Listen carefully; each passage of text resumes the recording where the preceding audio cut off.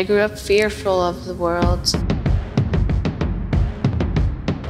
I always had this feeling like something bad was about to happen. My first time at a shelter, I was 5. I just remember running down the street late at night. My mom had to get us out of the house and away from all the violence. We never went back home. When I was 18, my son was born, but I couldn't pay the rent. I was homeless again. But it wasn't just me who was trapped.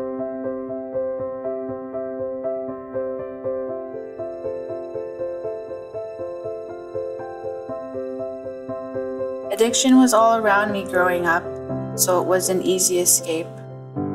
I realized that it would be the same thing all over again for my son if I didn't break the cycle. I started taking courses at night. Samantha wasn't really sure in terms of, yes, I know I need to go back to school, but where is that going to lead me?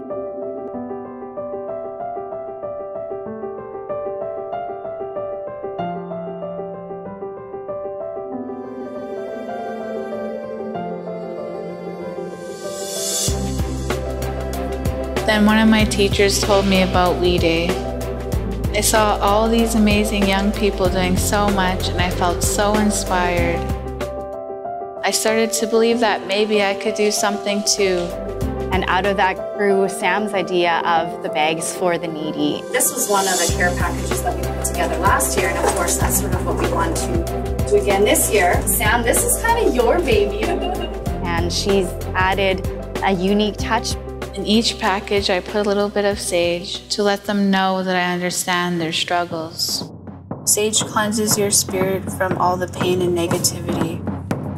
It started with care packages, but the more I helped others, the more I started to feel like myself again. Like I had a sense of purpose in my life. I went to drumming circles,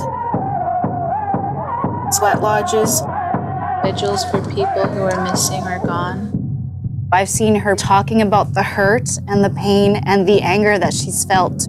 And I've seen her be able to forgive. She is becoming such a strong leader.